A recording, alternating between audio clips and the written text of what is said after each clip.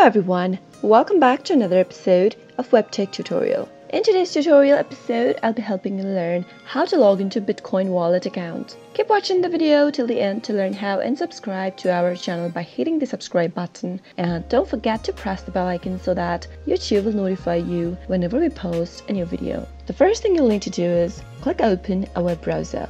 Go to the search box and type in www.Bitcoin.con and press the enter.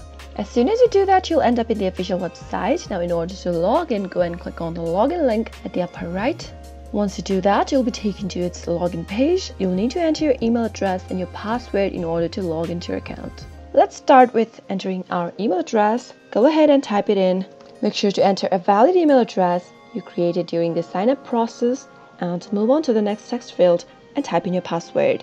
After you do that, you can double check your password by clicking on this eye icon so that this will reveal your password and make you easier for reviewing your password before moving on. Click on I'm not a robot after you do that and click on the login button. But in case you've forgotten your password, you can go and click on the reset password button and follow the instructions to change your password to a new one. After you click on the login button, you'll need to go check your email and enter an email security code. Click open the email that you received and copy the code.